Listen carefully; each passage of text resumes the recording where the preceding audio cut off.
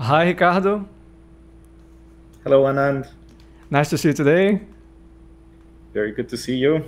So today my guest is Ricardo Fukasawa. He's a professor at the Department of Combinatorics and Optimization at the University of Waterloo in Canada. His research interests are in developing theory and computational tools for the exact solution of hard discrete optimization problems, as well as their applications in practical problems. He has contributions in several areas, including integer programming, vehicle routing, stochastic programming, bilevel programming, as well as several applications. Ricardo has publications in several prestigious international journals like Mathematical Programming, Math-OR, Informs Journal on Computing, Mathematical Programming Computation, and Transportation Science. He's an associate editor of Operations Research, OR Letters, RAIRO-OR, INFOR, and a technical editor for Mathematical Programming Computation. Ricardo was a recipient of the IBM Herman Goldstine Postdoctoral Fellowship from 2008 to 2009, and he also won the Early Research Award from the Ontario Ministry of Research and Innovation. Ricardo, or should I say Fuka, it's my pleasure to have you here. Thank you so much for accepting the invitation. No, thank you very much for inviting me. It's an honor to be here talking to you. I really appreciate all this work that you do. It's a very good to be here and in a very prestigious company. Thank you so much. It's an honor for me. You know, I'm a big fan of your work, and so it's a treat to have you here. So many people here in Brazil, including me, refer to you as Fuka instead of Ricardo. When did this start? So this actually started because when I went to primary and high school, the school that I went to is essentially students are grouped based on first name. And so there were several Ricardos throughout my class. So people refer to each other as their last names. And then since Fukasawa is a bit long, they just shortened to Fuka. And then a lot of the kids that were my classmates, they also went to the same university. And so the name just stuck. And that's why I think a lot of people just call me Fuka. Right. It also sounds really cool and sort of a unique, depending on the context. Yeah. So usually I ask the guests about their parents, but in this case, I think I must ask you about your grandparents first. Where they were born? Yeah, so all my grandparents, both from my mother and my father's side, they are from Japan. So they immigrated to Brazil in the between 1910s and 1930s, and essentially it was because a lot of Japanese actually immigrated to Brazil. There were poverty going on in Japan, and at the same time, Brazil had not so recently ended slavery. They were needing people to work on the fields, and so they were bringing a lot of people, including the Japanese, to work there with a promise of having a great life and so on. And so that's why my grandparents came to Brazil. And my parents, they were already born in Brazil, but so they're first generation Brazilian. Right. Did they come to São Paulo? Because there's a huge Japanese colony there. Yes, yes. So they came to the countryside of São Paulo. So my mom was born in a small city called Guararapes, and my father is born in Lins, which is also close by, another small city there. But they moved to the main city, the capital, São Paulo, to study. Hmm. And what were your parents' occupation?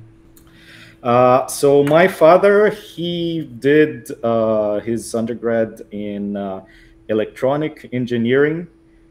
He studied at ITA, which is the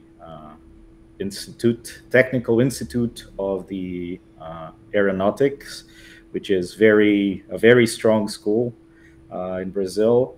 My mother, she studied at PUC, which is sort of the same university that I did, but the one in São Paulo. And she did mathematics. And she went on to become a teacher in public schools in Brazil. And my father went on to actually, I mean, he spent a couple of years at GE, but then he spent essentially his whole professional career at IBM. He started there, I think, as a systems analyst, and then started moving up the ladder and retired.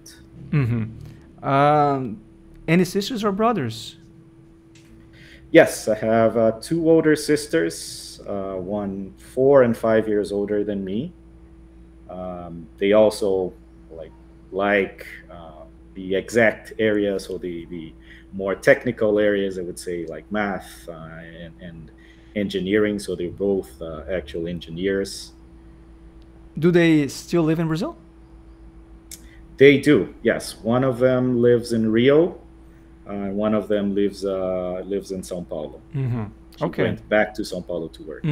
Right. To what extent you have been influenced by the Japanese culture in your life? I think it's probably been something that's been present, but in a bit of a subconscious way. It's not something that I was like actively looking at every day, but it's like small traits in personality, I would say, that's like behaving like typically like Japanese do. They're a little bit more, I guess, introverts, but also things like culinary.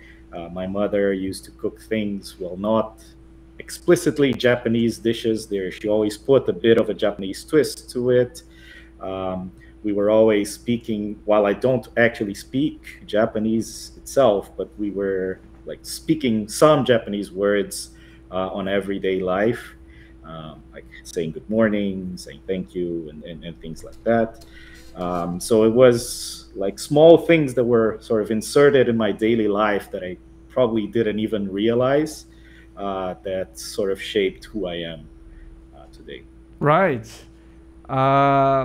You were born in Rio in 1977, but you spent a period abroad when you were a kid, right? Yes, yes. I was born in Rio and spent pretty much my whole life there. I spent 2 years, from 2 to 4 years old. I lived in the Netherlands, actually, because my father had a short assignment there for 2 years. So I lived there. I don't remember much because I was so young, but I've seen a lot of pictures there, and in some ways, I think that helped me a bit also with like developing better language skills, because when I was there, I was learning. I was sort of in preschool, but it was like an English-speaking preschool.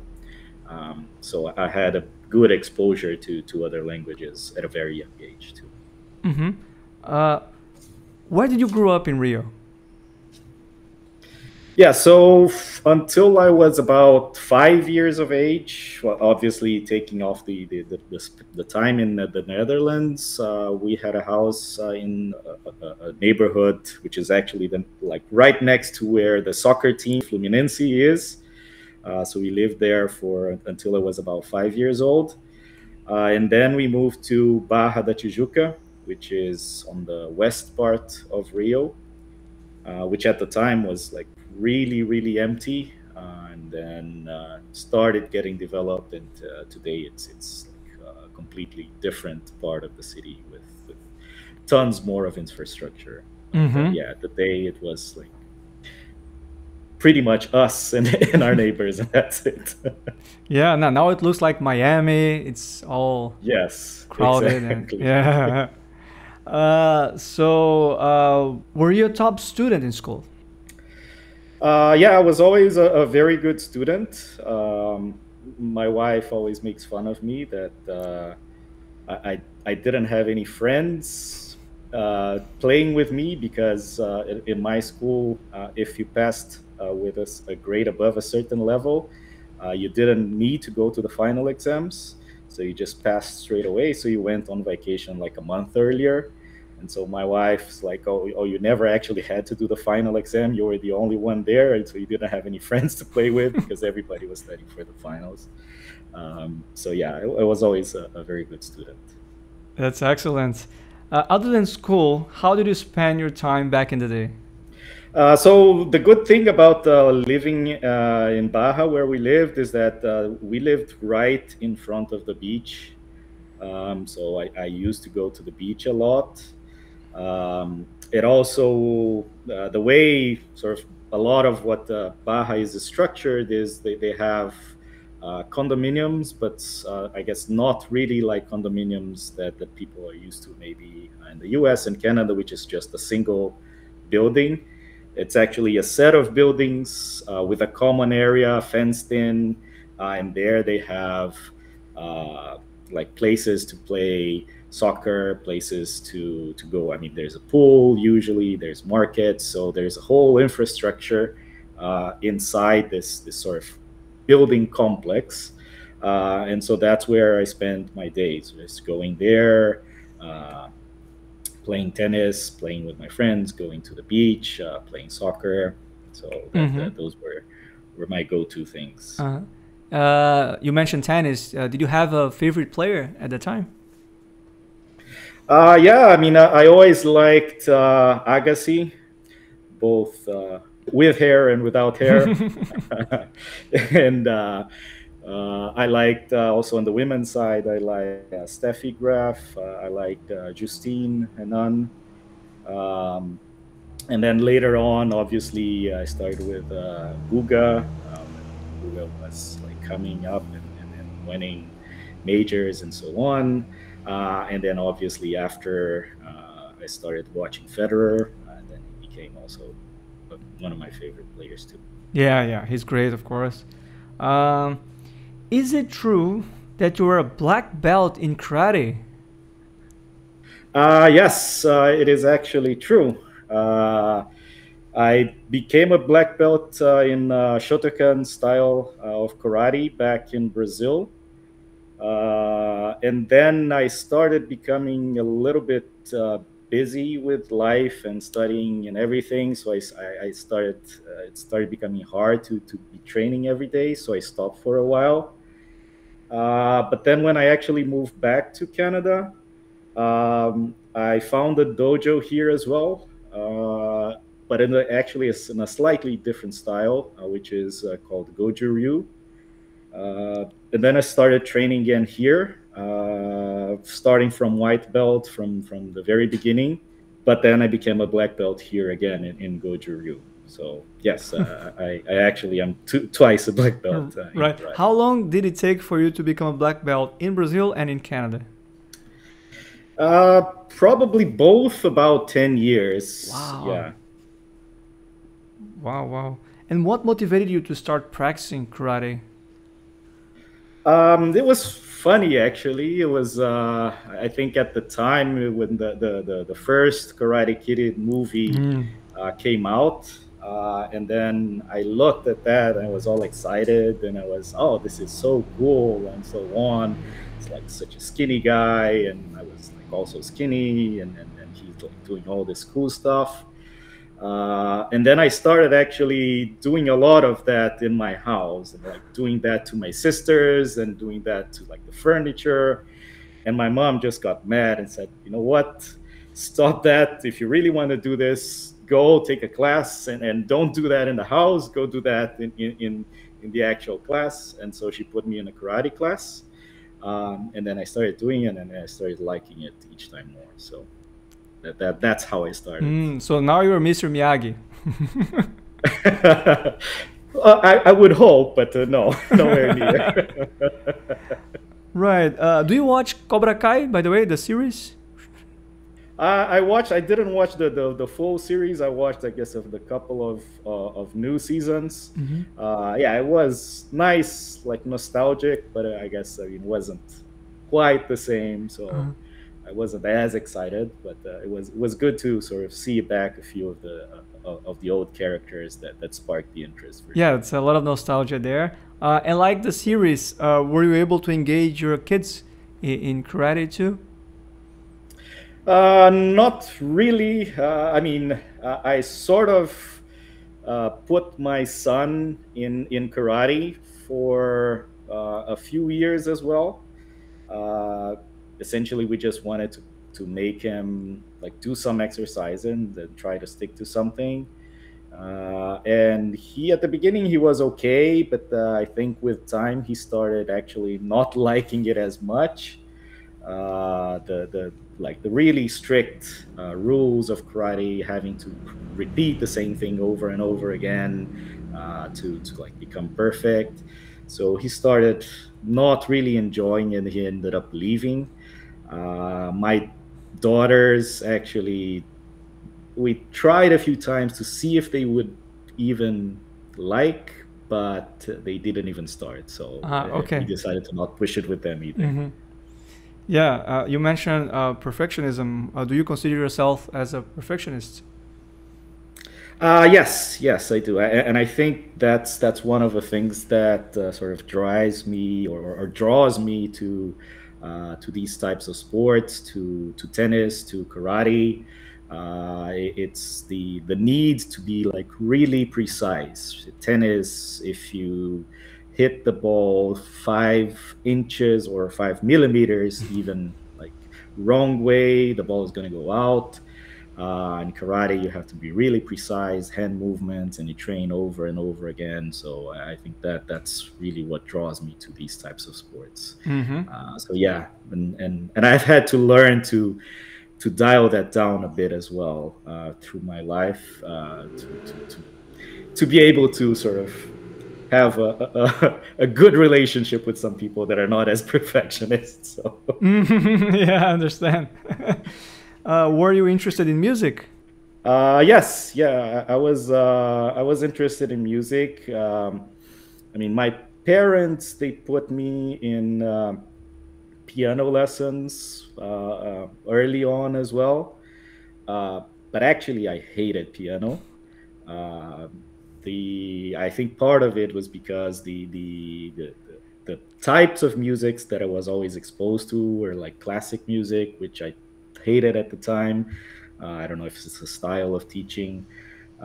We would even sometimes, it was like me and my sisters doing the lessons, and sometimes the piano teacher would come in one door. We would actually go out to the kitchen door to sort of say, "Oh, we weren't here," and try to miss the piano lessons. But I think that helped me actually a lot to gain a bit more of like musical theory, develop a little bit of better musical ear as well. And then after a bit during my teenage years, I started picking up guitar, acoustic guitar. I started to take lessons, uh, and then also started to play the saxophone later on. Wow, saxophone. But why the saxophone? Yeah, so that's is it's a bit funny story too. I mean, I always liked to play, and then I wanted to hang out with my friends, and they were starting this band. Um, so, but they had already two lead guitarists, so I couldn't be the third one. They already had a bass guitarist as well, so there can be another second bass guitarist. They had a drummer. And so I was like, okay, maybe I could do something to be in the band. And so I started, oh, what if I play the saxophone? I thought it was a cool instrument anyways to learn.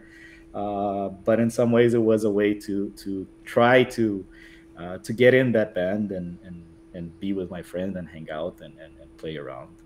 So that's how it started. Hmm.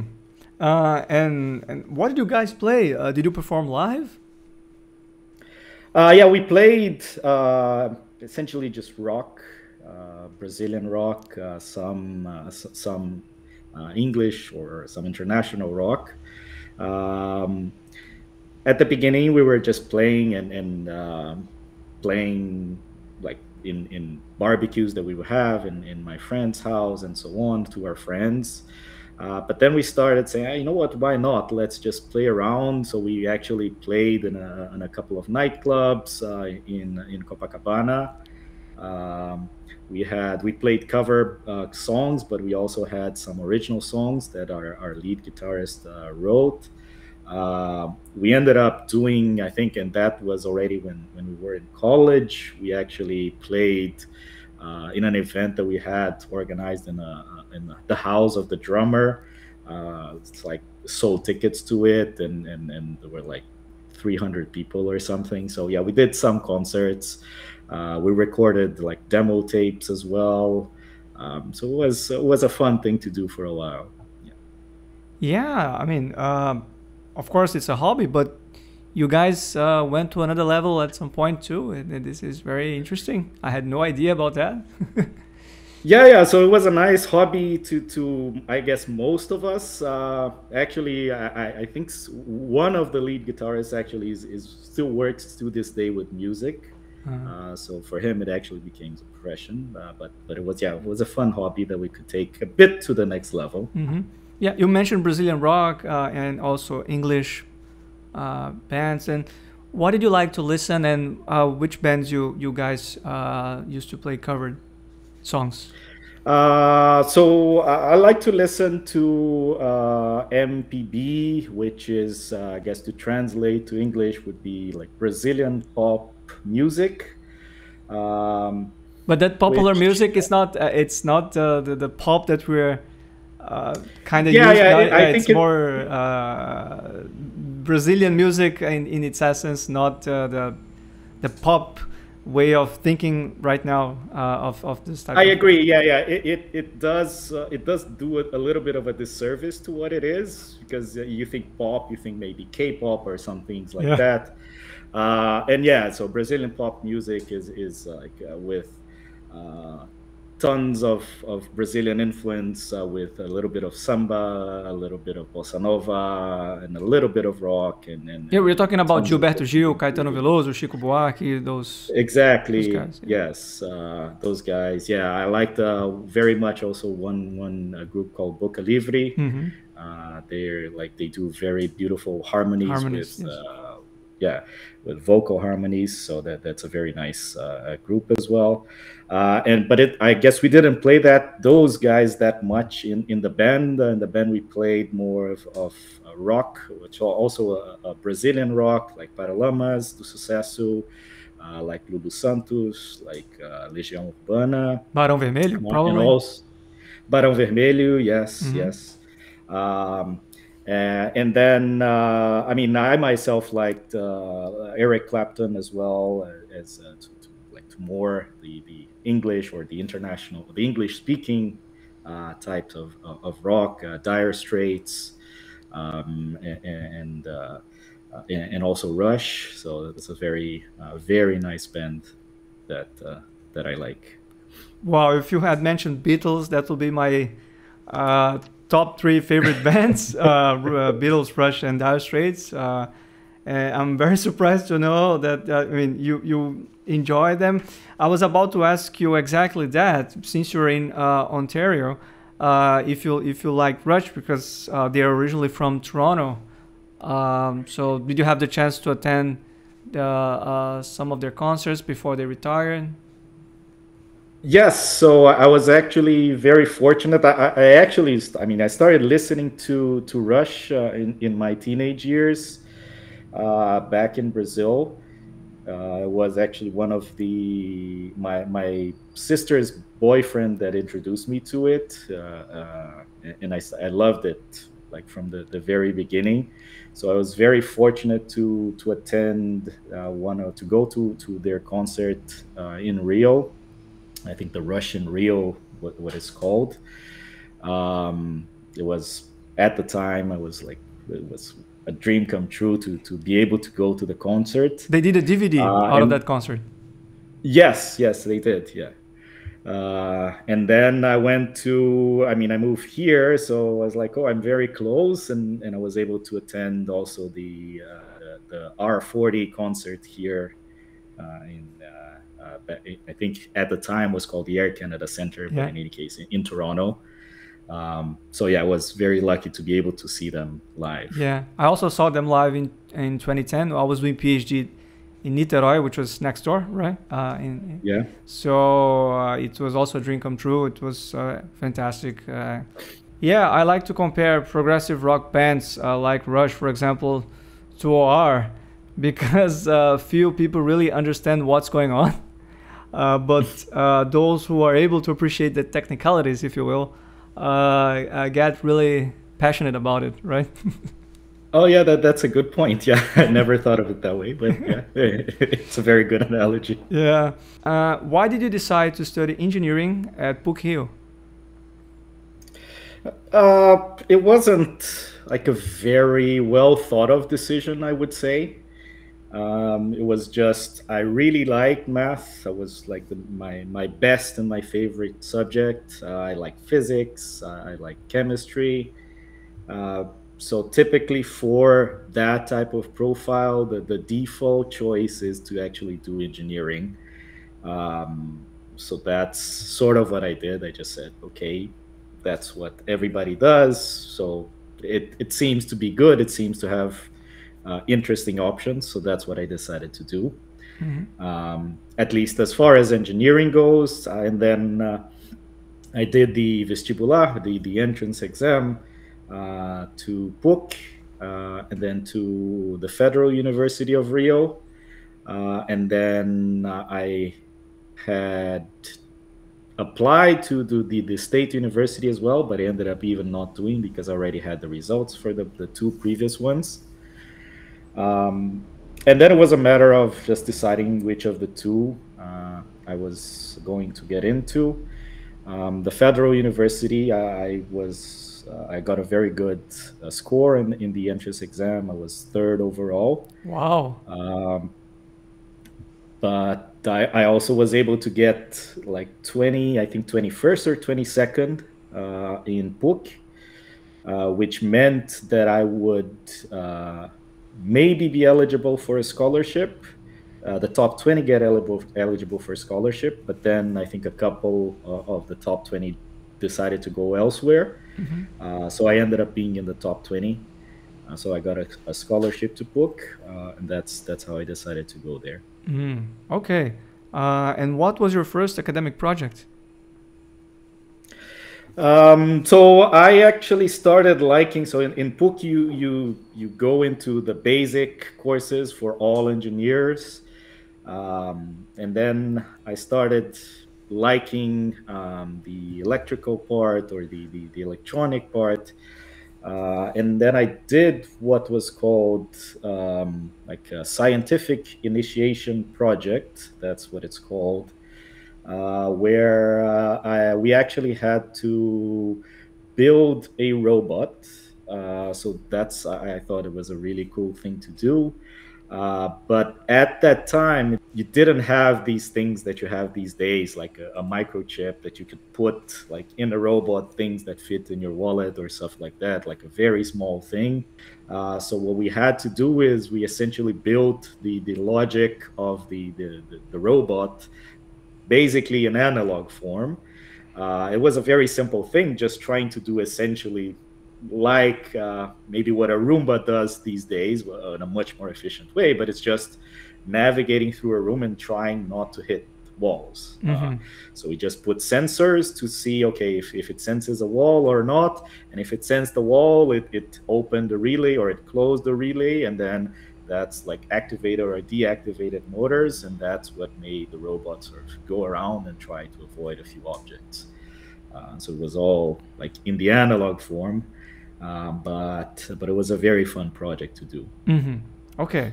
And how did you learn about OR? So at my university, there were OR courses because it was like called the Decision Support Systems track.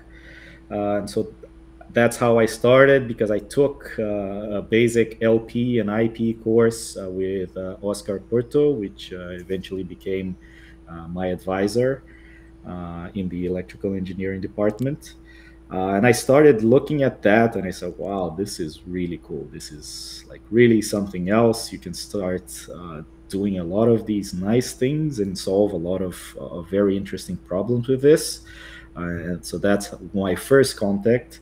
And then I started taking a few other courses. I took courses with Claudia Sargasisabal, with Billy Lucena. So a lot of very good names that are back in Brazil, right? So I took courses with them, and I started falling in love and figuring out how nice it is, how cool it is, all this stuff that we can do in the war. So. Yeah, that's great. Oscar Porto, he's from Argentina, actually. And I was talking with him last week, and I told that I was going to, have you on subject 2 and things like that. And then he shared a very nice anecdote that by the time that you were taking his course, he was still calibrating the level of the exams.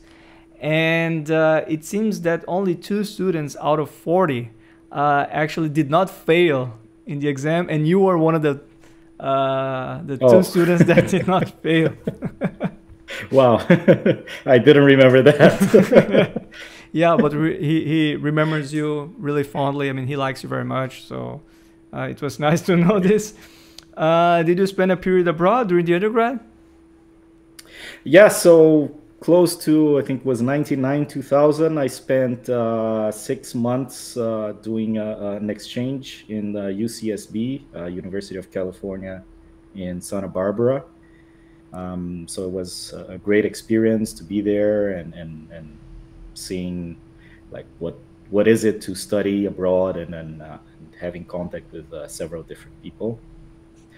At that time, I was still sort of undecided as far as what I would do. So I took some robotics courses there. I still was a bit interested in that. I looked for like OR type courses. It wasn't like optimization really courses, but they had like time series and some other statistics courses. So I took those as well there. To try to help me figure out really where did I want to go with my career. Right. It should have been an enriching experience, right? For first time studying abroad and getting used to an international environment. Probably also had a nice impact on you, right? Later on.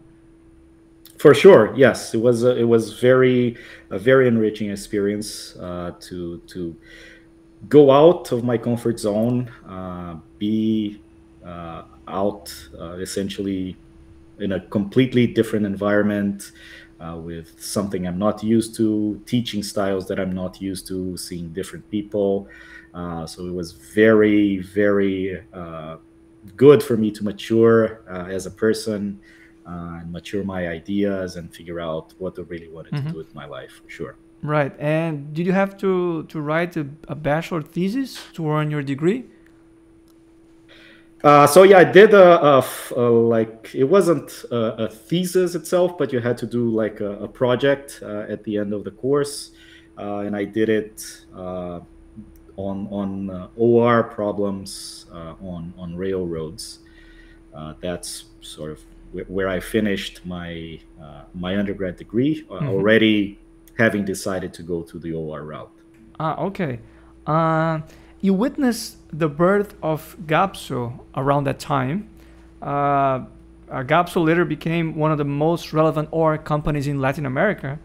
Tell me more about your role in the company, and also if you have any recollections about how the company started. Yeah, so it was actually a good timing that I was sort of finishing my undergrad, deciding what to do. And GAPSO was starting, Oscar, which was my advisor at the time, and then Marcos Poggi, which became also my advisor, a co-advisor in masters, right? They were starting this company that to do OR really applied and put it into companies there. So I decided to do my masters on also projects with GAPSO as well. And that's where I started. And at the very beginning, it was like really just four people, both Oscar and Marcus, and then me and Cristiano, which was another student as well. So it's like a really, really small thing, and we were just sitting in an office. I mean, we had both me and Cristiano on one side, Marcus and Oscar in the other side, and then we were just there, like solving the problems. Everything that had to be done, we needed to do. We developed interface. We went to clients, trying to sell the product, trying to sort of educate the clients into what OR was. And also make the actual project itself, the actual OR tools to solve the problem. So we did it, essentially, we did it all. So it's a very nice thing to sort of see this thing grow from this being like a 4-person operation to the size that it actually it eventually became. It was really, really an amazing thing to do, to see. Right. In the end, you chose to follow the academic path, but I think this experience in the industry was really helpful somehow in your career too, right?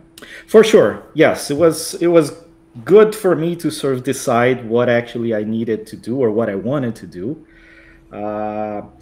Because during this time on my master's, I started realizing which were the parts that of what I was doing that I was liking.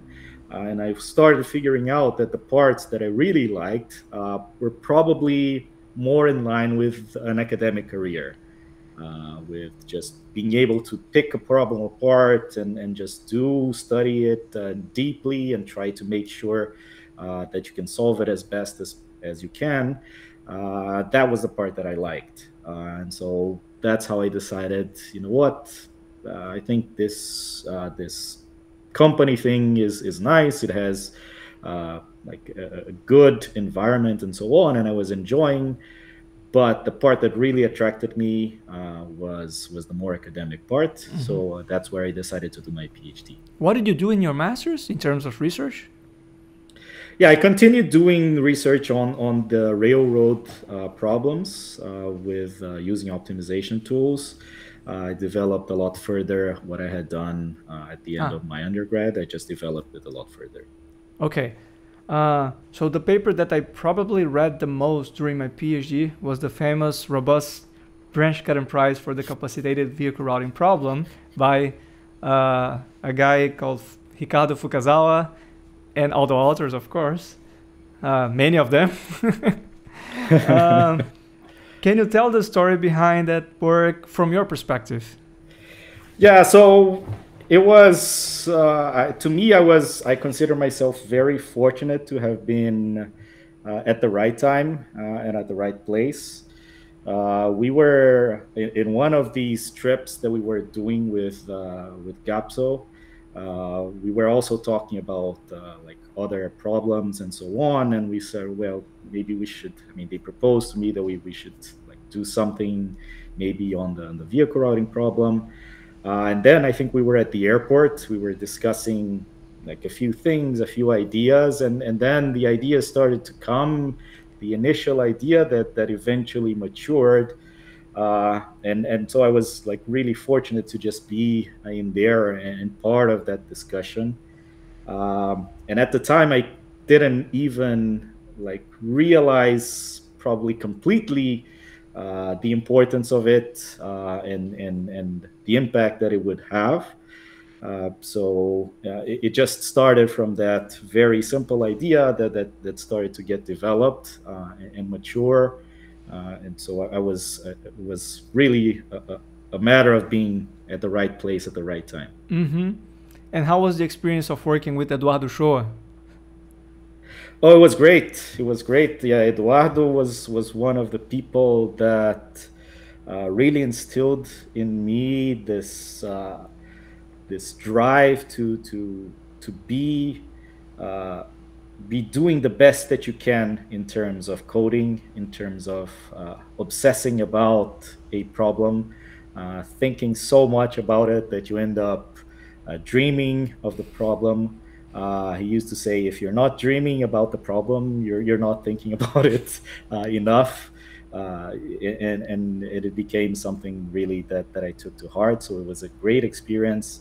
And he was a really hands-on type of advisor as well, that he would look and see, okay, this is what you're doing in the code, and it's probably not the right way. So he would actually like be at my side, like looking at stuff that we was doing, and seeing how things could be developed. So he taught me a lot to how to do things more efficiently, and how to have that drive to Yes, look at problems. I can totally relate because I had the chance to be part of a similar process. So yeah, I totally agree with you. And why did you decide to do a PhD in the US, and why Georgia Tech? So I decided to do the PhD because I felt like I needed the background that I was lacking a bit. And then I decided to go abroad because I thought it was a good way also to expand my horizons. I think probably being at Santa Barbara gave me a little bit of a taste to go outside and pursue new things. And so that's how I decided to do this first step, do a PhD abroad. And I ended up applying to Carnegie Mellon, GeorgiaTech, MIT, Columbia, and Rutgers. And I was fortunate enough that I got an offer from everybody except Rutgers. And then the decision to go to Georgia Tech was essentially done because of the visit. So they organized the visit for prospective students. And I went to all 4 places that had accepted me. And I think Georgia Tech was the one that felt right at the end after this visit. Mm-hmm. Were you married by the time you reached the US? I was very recently married, so I had been dating my now wife for quite a few years.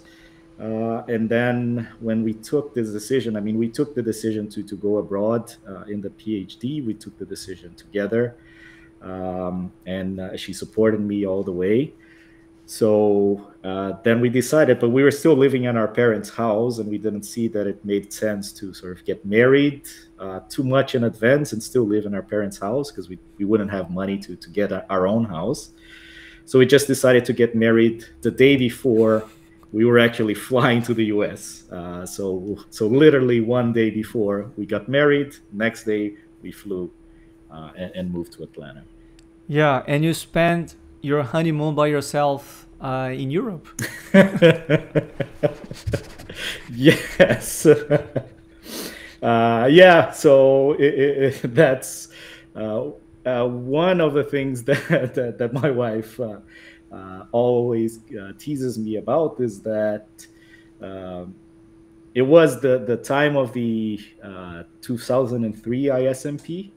And at that time, I was going to present the work that I was doing for the VRP for the first time there. Bill Cook generously offered to pay for that trip, even though it wasn't his work with him. And so I went. Well, it was my first conference, presenting in a prestigious conference and to everybody. So I had to go, but it was like essentially a week after we arrived in Atlanta. So it was, yeah, our honeymoon was spent with me and ISMP. So yes. Yeah, in Denmark, right? In Denmark, yes. Yeah, okay. I heard your wife had a very interesting occupation in Brazil. Yes, she used to work in movie production. So she was an assistant to the producer. She did, for those Brazilians that know, she did the most of the Xuxa movies. She was involved in the production of those. Yeah. That's interesting. So I asked you about the experience of working with Showa, and what about Bill Cook?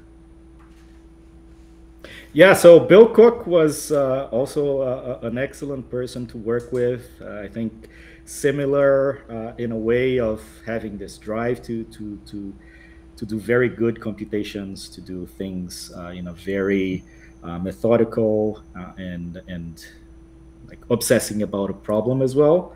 But he was a little bit more hands off than what Eduardo was, which I think helped me a lot as well to become a more independent researcher. Helped me a lot to sort of develop my own ideas. So I would typically go and talk to Bill, and then it was amazing how fast he would just like, okay, figure out what was at the heart of the question, and point out the very key questions that we should be thinking about. And they were like, okay, yeah, very good question. And we started thinking, and then we said, I mean, based on that, we developed a lot of things. And then a couple of weeks later, we would go back and present to him again.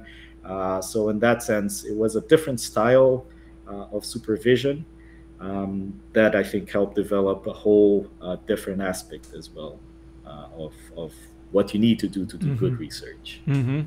Uh, what was your strategy to learn advanced integer programming other than studying really hard, of course? Yeah, so it was, as I said, right, it was something that I was looking for to try to complement the lack of knowledge that I had. So I just started trying to figure out what is it that would be a good thing to learn that would help. Not only, I guess, not necessarily just integer programming, but more in general, like the mathematical foundations of learning, even different fields, right, of optimization, having a bit better idea, for example, of nonlinear programming as well. So I did, for example, a couple of courses at GeorgiaTech that were even at the undergrad level, because I felt that I didn't have these courses in my undergrad. So I thought, well, I should probably do that. So I took analysis, I took topology of Euclidean spaces, these types of courses that I wouldn't have taken otherwise, and that was my strategy, to try to figure out where is the hole and go after trying to fill this hole. Yeah, sometimes it's really hard to grasp the theory and the concepts related to optimization when you go more into the mathematical level. Do you think that the fact that you had a practical experience coding brush cutting price algorithm gave you a sort of an edge to understand the concepts related to mathematical optimization? I wouldn't say that it gave me an edge to understand the concepts. To me, that helped me contextualize a little bit better and try to identify what are the things that are important to be asking. What are the key things that probably would make something work better? Where are the areas that you would need to improve? And that's where I started developing. I think that's, to me, it's also something that is very valuable to have both the theory and the computational aspect together. And that's still something I strive to do to this day, because I think they complement each other very well. So I typically start looking at a problem, start trying to play around with it, implement, and see, okay, what are the things that probably would make it work a little bit better, and then that gives you idea of things to ask, and then you look at theory, develop that theory, and then you go back and put it in practice, and it creates a virtuous cycle of research, which I found very valuable. Right. How about the exams? Did you pass with flying colors?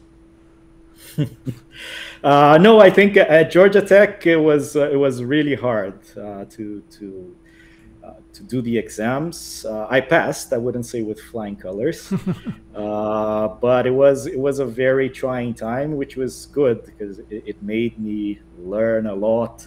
I remember a few instances where we like spent weeks trying to work on homework problems and just trying to grind and understand all the basic concepts. I even like remember there was one oral exam that we did that we had when I was doing integer programming with Nemhauser, which was an amazing thing to have study Nemhauser-Woolsey book with Nemhauser, right? But they had an oral exam, and at the time it was actually Karen Ardle and George Nemhauser, which were teaching the course together. And in the oral exam, George was actually asking, "Oh, can you write down the formula for the MIR inequality?" And I tried and I fumbled and I was like, "Oh, actually, I can't do this." I eventually gave up. And then it was funny that Karen actually turned to George and said, "You know, George, I also can't." And so George said, "Okay, maybe this was too much." That's very nice. I know your first son was born when you were still doing the PhD. How did that affect your routine? It was tricky to try to balance personal life and professional life. So at that time, I was actually close to doing my comprehensive exams at GeorgiaTech. So I remember like studying sometimes with my son in my lap. I was like doing exercises and so on, and at the same time with my son in my lap. So it was very tricky, but I mean it's stuff you do, right? You need to do what you have to do to get through it. So uh, it was okay. I survived. Mm-hmm. What was your PhD research about? The thesis was about knapsack cuts in general, which I mean, I guess not just knapsack cuts, but cuts derived from a single row relaxation. So we talked about knapsack cuts, we talked about Gomory cuts computed in a safe way, and we talked also about the master equality polyhedron, which was a generalization of Gomory's group polyhedron. And so we just had a collection of these together, and that was my thesis. Yeah, it sounds complex. I mean, I took a look at some of the papers, and it's, there's a real strong theoretical foundation, and it's not that easy to digest, right? Yeah, it was tricky to come up with it as well. So yeah, it took quite some time and long hours, and we had, I mean, theory, but also some more computational chapters. I'm not even sure which one was harder. Uh-huh. They were all very hard. But I think at the end of the day, it was a thesis also that encompasses this philosophy a bit of having both theory and computations together. You had the opportunity to spend a period at AT&T during your PhD. Once again, you had very good company. What did you do Yeah. there? Yeah, so I did a summer internship with David Applegate at AT&T. We were working on some routing problems, not vehicle routing, but like telecommunications packet routing problems. Yeah, we tried a few ideas. I guess at the end of the day, none of it worked too well, but it was a great experience to be there, working with David, seeing how he thinks and how he operates. Also, it's amazing. He's a Mm-hmm. very smart person too. Yeah. And then, yeah, sorry. What happened after you completed your PhD? And then after I completed my PhD, I mean, I had done also an internship at IBM later on, working with Okay. Sanjeev. Yeah, working with Sanjeev and Oktay. And so after I finished my PhD, I applied to the Goldstine postdoc there, and I was accepted. So I went to spend 1 year at IBM, which was like one of the best research years. I probably the best period in my research career. because I had already actually also interviewed at Waterloo and had an offer from Waterloo, which I just deferred for a year. So I essentially was done with courses, was done with thesis, was done with everything that students need to be done. Also didn't have to look for a job because I already had a job guaranteed for the year after I finish. And also I didn't have any of the faculty obligations, committees, and so on. So I really was just 1 year that I dedicated to research. So it was an amazing period to spend at IBM during that time. Mm-hmm. You collaborated with Uchoa again and also Arthur Pessoa during that time, correct? Yes, we decided to work a bit on the time-dependent traveling salesman problem. It probably is a bad name to be called time-dependent. It's more sequence-dependent. Yeah, but we decided to start looking at that type of problem, and we did some theoretical studies and some implementations as well for that. Yeah, one curiosity is that I was working on a particular case of that problem together with a dear friend of mine, Marcos Melo Silva, and we provided a couple of upper bounds for your exact algorithm. Oh yeah. I think Eduardo had mentioned that. Yes, we got some upper bounds. Yeah, we were working more on the dual side of things, and we needed upper bounds for sure. Yeah, and soon after you joined Waterloo, I don't know if you remember, but you did us a great favor in 2010 by presenting our work in a conference in Italy because none of us could make it. So I don't know if you remember that event. Yes, I do. Because the story is that I was presenting at that conference this work that I had done with Eduardo on the TD-TSP. But Eduardo, at the last minute, I don't remember why, but he was, I actually can't go. But I have this other work at the same conference. Would you be able to present it for me? And I was like, well, I guess so. I just had a look very quickly at the slides. It makes sense to me, and he explained to me a bit what was there. And so it was a weird but funny experience to be presenting a work that's not my own. But yeah, I explained everything, and people asked questions. But and then I probably referred most of them to the original authors. Yeah, thank you very much for doing that, by the way. No problem. Yes. So you mentioned that you got an offer from Waterloo. Did you apply elsewhere? I applied to several different places, but I actually just got an offer. The only faculty position that I got an offer from was Waterloo. So it was like 2008. The market, I guess, wasn't as great. So that's the only place that I got an offer from at that time. Yeah, my dad did his PhD at the University of Waterloo. I had the chance to visit the university in 1993. Yeah, so it was nice, and I remember it was a very nice campus as well. Yeah. So yeah, I'm really glad you were able to find a position there. So up to that point in time, you stood on the shoulders of several giants.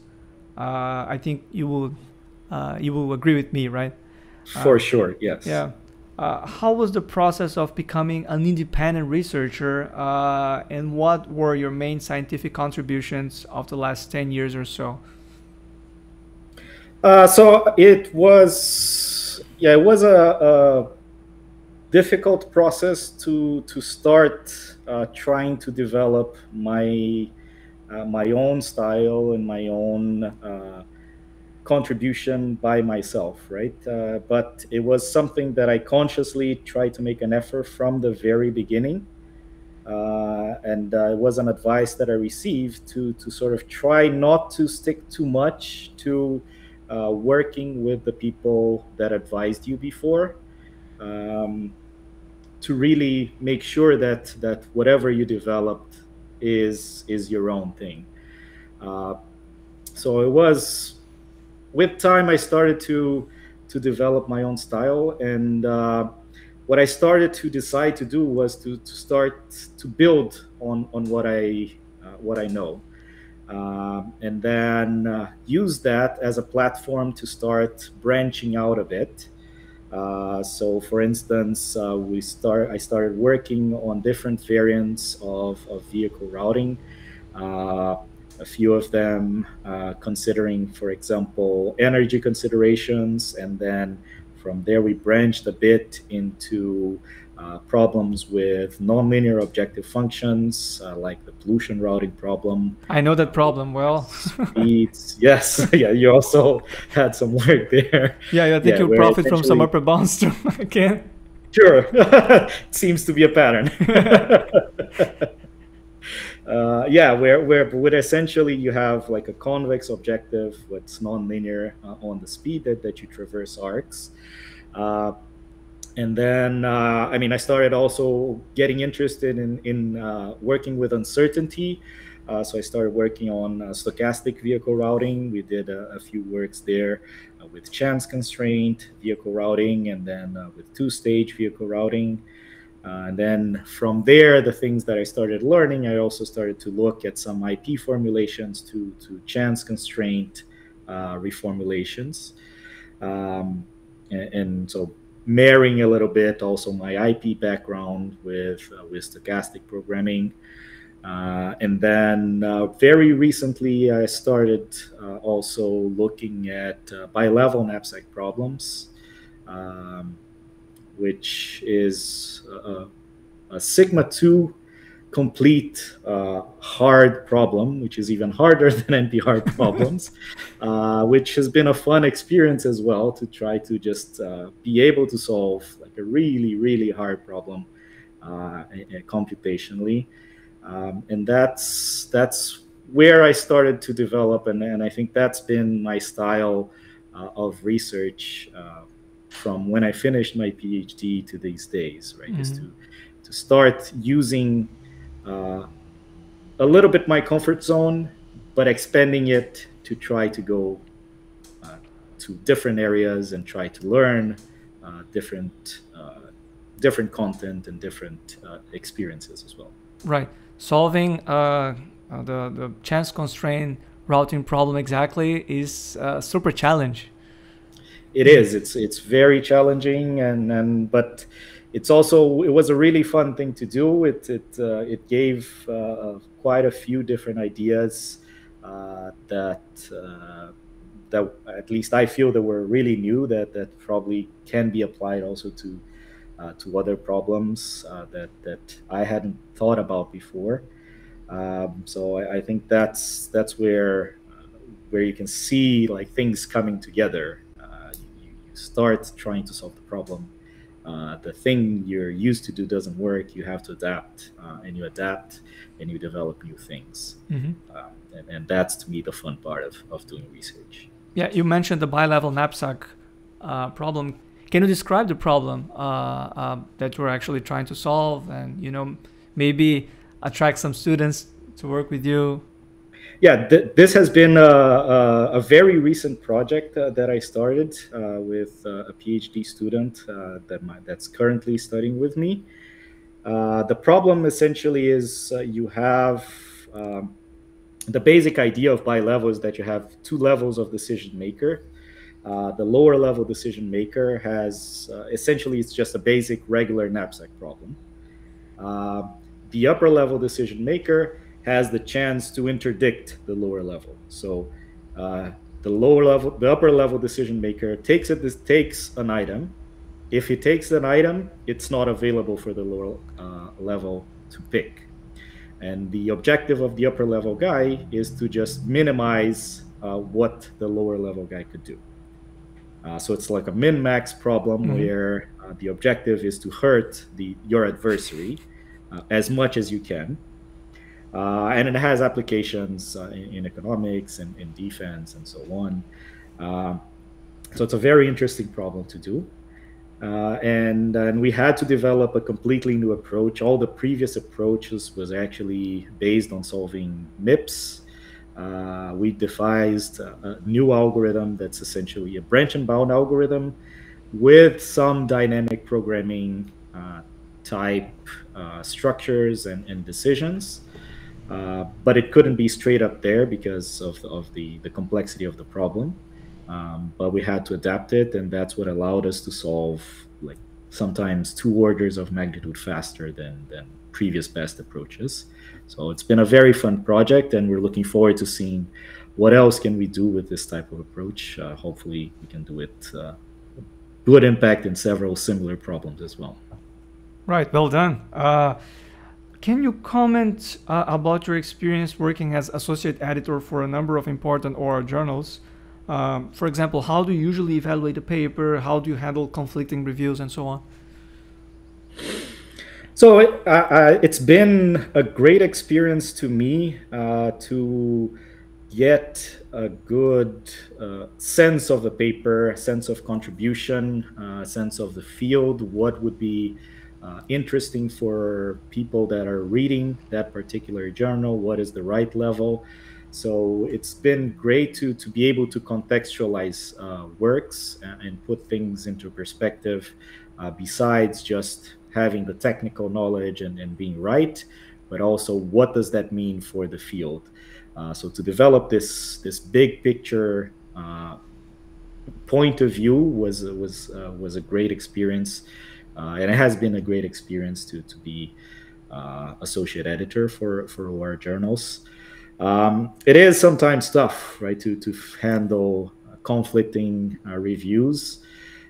Typically, I either look for a tiebreaker, which is a third reviewer, or sometimes I do that myself. Sometimes I try to just see, okay, which are the points that are more relevant or not from each review. I typically try to err on the side of like giving the authors a chance. If at least one of the reviewers says, yes, this thing is good, this is a good quality work, I would give the authors a chance to respond to the negative review to see, okay, can you actually make yourselves better? Was it just that it wasn't well explained and so on? And that's typically how I try to handle these controversial decisions. Mm-hmm. So when considering the impact factor of theoretical and math-oriented journals, as well as the H-index of researchers that work in such topics, one may find the absolute numbers a bit unfair compared to other applied fields. Does this bother you? It bothers me a bit. I guess it doesn't bother me extremely, maybe because at least in my department, I was lucky enough, and I'm lucky enough to be in a department that's really focused on just combinatorics and optimization. So when I get evaluated and when I get to talk to people, they really know how to put these numbers into context. They don't just look at the raw numbers and say, okay, yeah, index of 1.5 means something, right? They really know how to put things into perspective. But I also do think it is unfair, but it's a bit of a necessary system, because a lot of times it's hard to evaluate people when you're not in that field. So I think with anything, it is a number. It's something that gives you some information, but just like any rankings, university rankings, any rankings that you put a score, you always have to take that with a grain of salt. And to me, that's the part that bothers me more, is how these rankings are used, how these impact factors are used, not the impact factors themselves. I think those are numbers that have some use when you don't have any other information. The key thing is to be able to use them right. I think that's the key problem to me. Mm-hmm. Have you had any negative experience, for example, when applying for a grant or things like that, because of this difference when you compare the numbers among or across different areas? Yeah, so to me, that's why I'm saying I consider myself very lucky because I haven't had any of those experiences. It seems always from my department side, but also when I'm getting grant reports back that the people that did evaluate, they were at least knowledgeable enough that they knew about the area, they knew the importance and things like that. So I haven't had these negative experience. So, but I have heard of stories of people with very negative experience in that. So I understand some of the frustrations that people have with that. But luckily, I didn't go through it through any of that. So tell me about your plans for the future. Plans for the future. I think it's just to continue having a great group of students trying to attract great people to Waterloo. Keep doing a good computational work. Keep trying to push the boundaries of what can be done in terms of computations and try to see which harder problems that we can solve. That's what I find fun when you're starting to do a different project and you start to pick a new problem that some people would consider like really, really hard. And then all of a sudden you get results that nobody expected.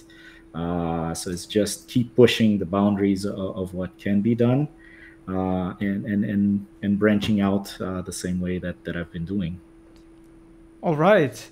So, Fuka, it was fantastic to have this conversation with you.